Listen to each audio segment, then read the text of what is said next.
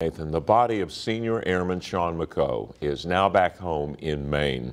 He was shot and killed trying to stop a robbery at a North Little Rock gas station last Friday.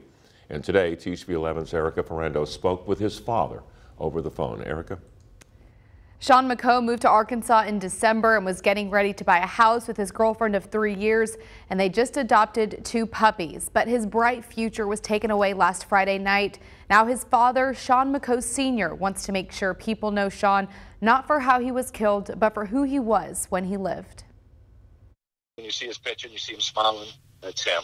Friday marks 1 week since senior airman Shawn Mckeough was murdered trying to stop an armed robbery at a North Little Rock gas station. He didn't do it to be here or nothing. He just did because he didn't want anybody else being hurt. His father, Shawn Mckeough Sr., wasn't surprised by his son's actions. That's how he was. He just cared about everybody so much. Now Mckeough's body is back home in Maine following a 118-mile police-escorted procession from Boston. People all over the country, just thousands of people coming together. It doesn't get easier, but the overwhelming support from his friends, family, the Air Force gives them comfort. At Shawn's mother's last night, there was probably 100 people there, and it's been like that since the day we found out. He was loved by a lot of people, and it's a great loss. And his father says he's thankful for the quick work by North Little Rock police. 4 teenagers are being charged with capital murder in his death.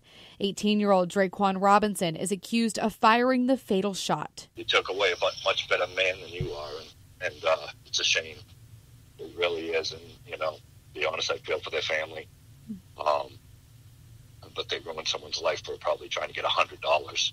They ruined a lot of people's lives. And, it's just a shame. But as they celebrate Mckeough's life, Shawn Mckeough Sr. wants everyone to know this Shawn, a happy 23-year-old who made everyone smile, someone who gave his life to protect others. He was all about just making people smile and being happy and enjoying life. And Shawn Mckeough Sr. says they're still finalizing arrangements for his funeral, but he did tell me it would be sometime next Saturday in Westbrook, Maine.